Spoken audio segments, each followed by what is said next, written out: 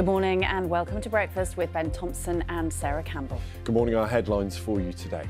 Rebellion to retreat. A standoff between the Kremlin and mercenary forces which brought Russia close to the brink of civil conflict has ended during an extraordinary 24 hours for the country.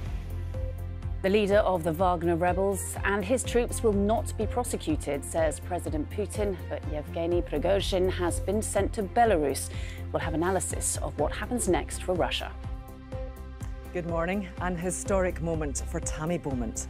She becomes the first English woman to score a double century in Test cricket at the Women's Ashes. There's fresh conditions pushing from the west. Some of you could see some particularly nasty thunderstorms. I'll have all your forecast details here on Breakfast.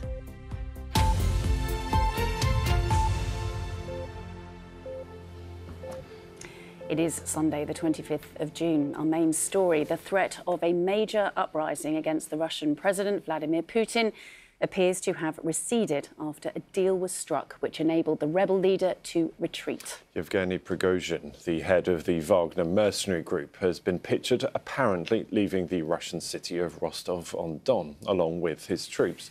Only yesterday, a heavily armed column of Wagner troops was heading from Rostov-on-Don towards Moscow, where defences were being prepared. Those troops got to around 300 miles south of the Russian capital.